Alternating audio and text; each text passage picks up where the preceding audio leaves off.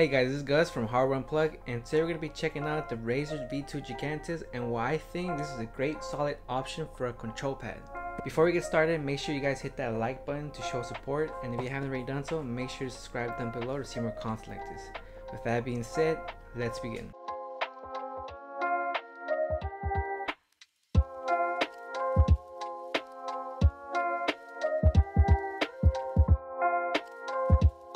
Alright, so first let's start out with the dimensions. The dimensions of the mouse pad are 450 by 400 millimeters, and this is for their large version of the mouse pad. I feel like 450 by 400 millimeters is the perfect size for beginners, especially if you play with a low DPI sensitivity like I do. I play at 400 DPI, and I feel like the size is perfect, especially for a pad that does not have stitch edges like the V2 Gigantus.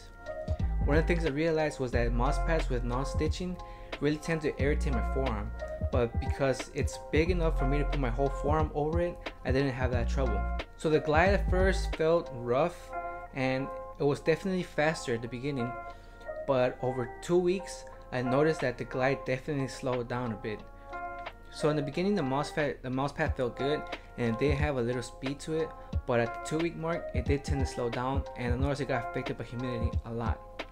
Yeah, so this mouse pad is more on the control side of things as opposed to something like a ThorPad, which is a speed pad. Before this mouse pad I used Logitech G640, and I felt like that one was the right amount of speed and control. Compared to Logitech G640, the V2 Gigantus almost feels the same, with the exception that the vertical movement is a little slower as opposed to the G640 where the X and Y are basically the same. This mouse pad on the horizontal movement feels nearly identical to G640, however at the vertical movement it is slower. More in depth into the humidity, the Razer V2 Gigantus did get affected by it, but not a whole lot as compared to my Logitech G640. I feel like my Logitech G640 got affected by humidity a whole lot and ended up feeling like Shrek's swamp after about 2 weeks, and I didn't like it, and I really didn't like how it felt sticky and grainy. The V2 Gigantus did hold up a little better, but it did get affected by humidity. As for the base of the pad, it is grippy and I had no issues playing with it. Swiping and moving around didn't move the mouse pad at all. Another thing I forgot to mention is that the thickness of the mouse pad is 3mm thick. Alright, so overall I really enjoy this pad. I really like this mouse pad a lot, like a lot.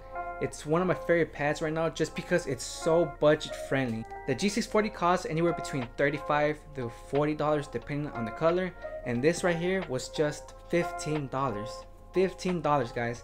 It was really inexpensive, and I really like the performance I got out of it. It almost feels like a Logitech G640, which I absolutely like, and I like it, and I do like the Logitech G640 a little better, but this is a close second. This is my second favorite mouse pad, and Razer so far has been killing it with their products. I really appreciate the effort they've been putting in, and definitely this is a mouse pad to definitely check out if you're in the market for either a new mouse pad, or if you're someone who's just starting out and they want to get a well-rounded mouse pad.